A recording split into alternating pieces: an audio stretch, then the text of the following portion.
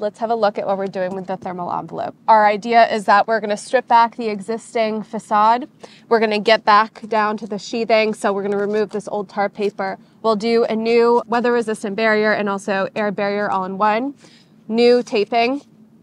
Outside of that, we're going to do 4 inches of exterior Steico insulation. So we'll have on the walls 4 inches of exterior continuous insulation. On the roof, we're essentially going to do the same idea, but we're actually going to have 6 inches. So we'll have an even higher R value at the roof. And then outside of the exterior continuous insulation, we will do our new cladding system, which will be on furring strips, so it will be well ventilated behind the new wood cladding system.